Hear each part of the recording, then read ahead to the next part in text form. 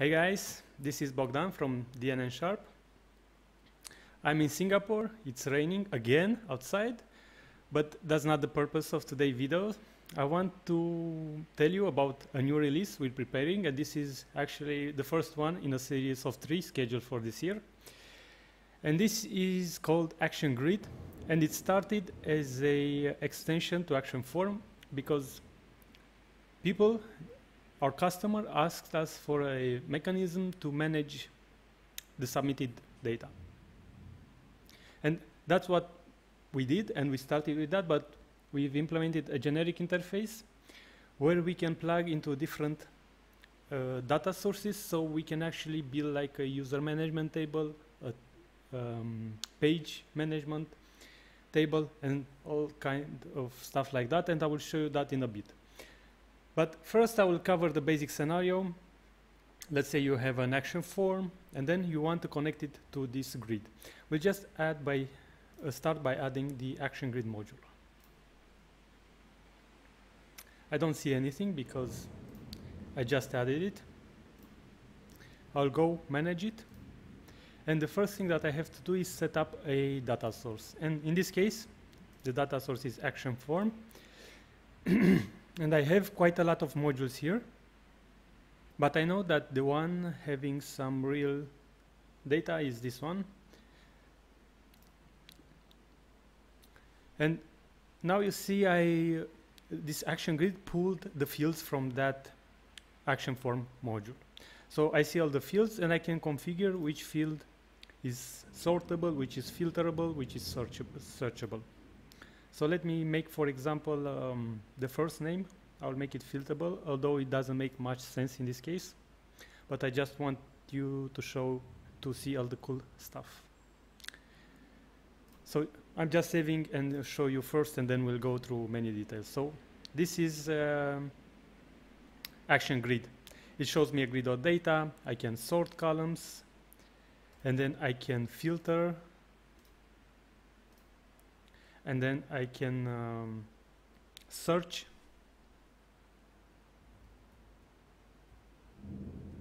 You see, and it's search as you type. And then I can do all stuff with the pagination. And finally, what's very interesting about this integration is that I can edit this record. So these were submitted with action form, but now I go, click this arrow button, and I'm arriving to the action form module with the data actually loaded in. So now if I make an edit, I save it.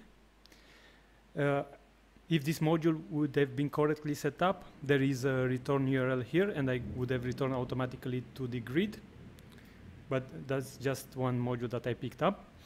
And you see now it updated data. So action form is no longer a form to collect data. Now you can also manage it.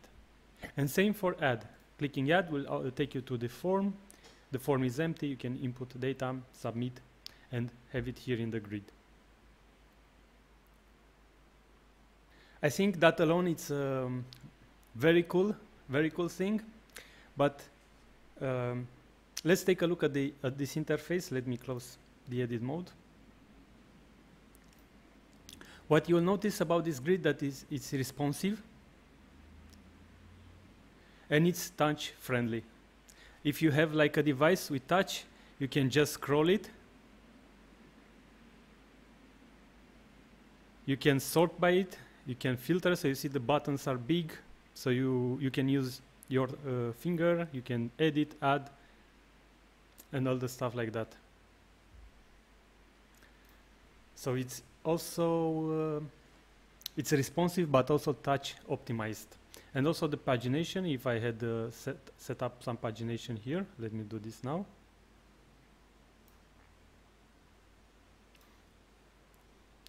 I have 2 options, either to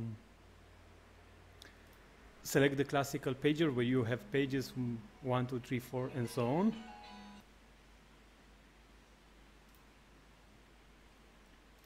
Maybe just use here. I would use a default page size very small.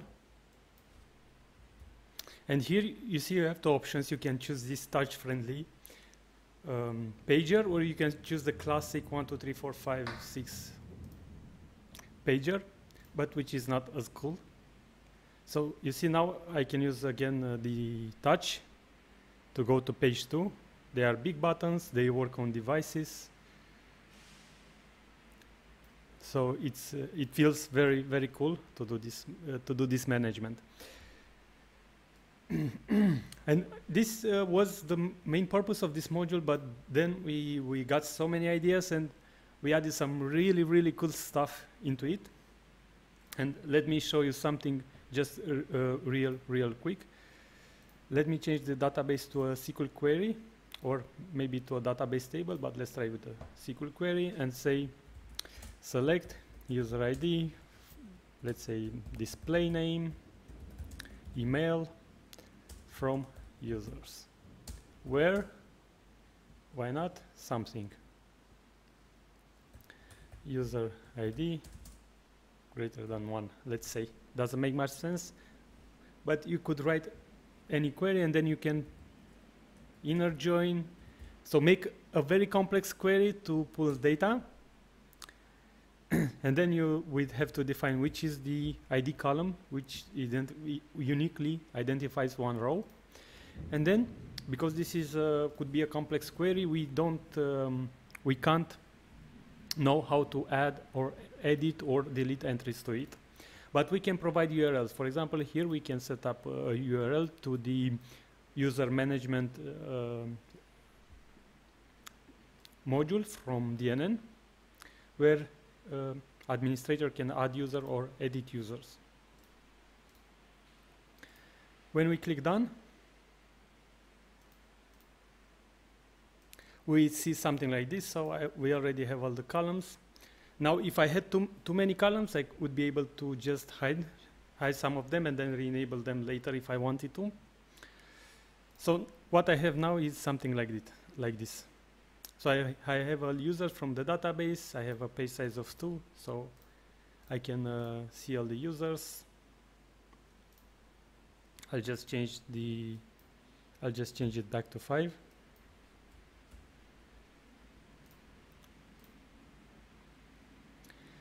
Okay, and now I can also implement deletion by using some actions. And if you are familiar with the action form, you'll notice that we have the same mechanism here and the same action we use over and over again. And here we have the events to run some actions when on delete. And on bulk delete means these actions are run once for all the selected items. And this action will be run once per item. So, for example, I can do a run SQL query, and here writes delete from users, where user ID equals, and then I will use a token to extract the value for the current row.